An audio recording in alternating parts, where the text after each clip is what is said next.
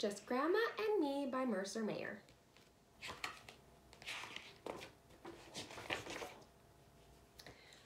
We went to the beach, just Grandma and me.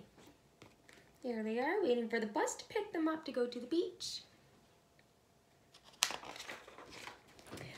I wanted to set up the beach umbrella, but the wind was too strong. Oh, here he is blowing away with the umbrella. And this is Grandma trying to catch him.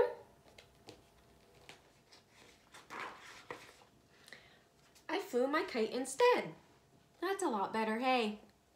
Fly your kite when it's windy.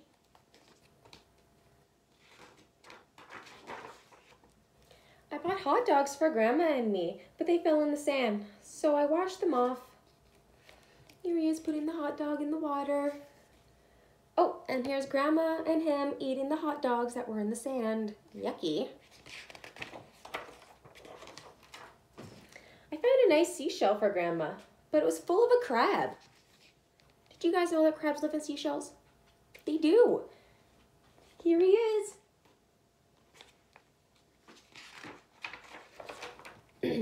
I wanted to blow up my seahorse, but I didn't have enough air, so Grandma helped me a little. This is Grandma with his floaty all blown up.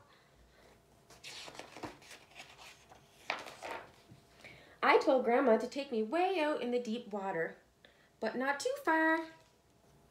Here he is afraid of the water. Are you guys afraid of water?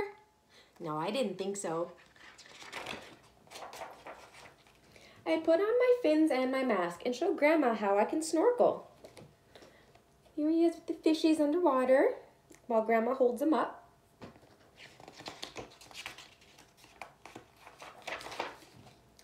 I dug a hole in the sand for Grandma. Then I covered her up and tickled her toes.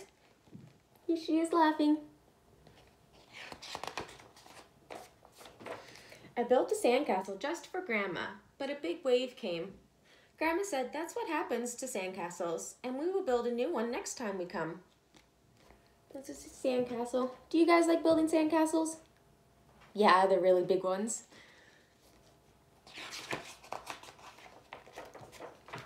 On the way home, Grandma was tired, so I told her I would watch for our stop. Do you guys think he stayed awake? No, he fell asleep.